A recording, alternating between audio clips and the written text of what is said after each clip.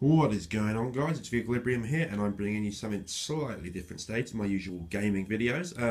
As some of you may or may not know, I actually play the guitar, and this is a guitar I've recently purchased. I've always kind of wanted to do an unboxing video, even though I kind of severely judge the people that do it. But yeah, let's get down to it. This is a Schecter Blackjack. Schecter being my favourite make of guitar, and let's open up the beast, the trusty blade. Now, yeah, as I said, some of you may or may not know I play guitar, and you may be wondering what this is doing on a gaming channel, but I just kind of want to bring more to the channel almost, not just gaming videos, because they take a lot of work, you know. And I'm not saying I'm being lazy, but, you know, they take a lot of work, and sometimes you don't get much out. So, well, I'm going to be adding more videos to the channel, should we say. But I'll stop this bit here, and we'll show you when the box is open, so...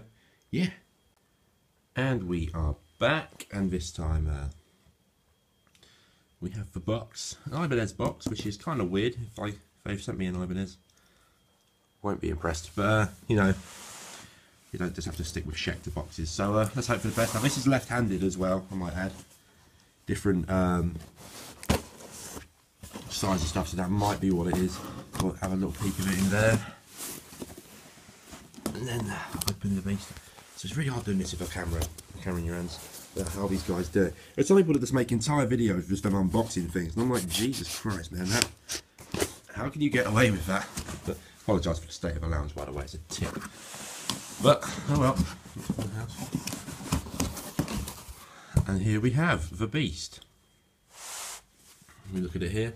You can see it underneath all the wrapping, and yeah, this is a Schecter. I was kind of worried because of the Ibanez bag, but let's have a look. See, let's try and get you guys a glimpse of the headstock. Oh, there it is. Schecter Diamond Series Blackjack. Let's have a look. Let's pull this out. One thing I noticed right away is this guitar is actually incredibly well. It's not now. What I can feel it. The bag just felt incredibly light. But yeah, Schecter Diamond Series, grey pearl inlays. But the surprise about this is the old blackjack 21 fret inlay, marking the 12th fret, the octave.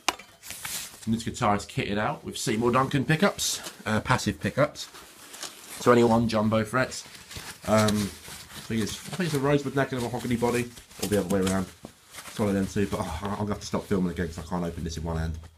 But yeah, I'll see you on the other side. It's the whole thing unboxed. This is the Schecter Blackjack C-1 series. Well, the series C1 not really a series, but we won't get into that. So yeah, the specs on this thing are 2 Seymour Duncan passive pickups, bridge through neck, as you can see here. 24 jumbo frets, as you know it would be. It's a Schecter. Coil tap here with some pickup splitting goodness, tone control, volume control, switch, all that 5-way it leads to, which is great for kind of getting a variety of sounds out of one guitar.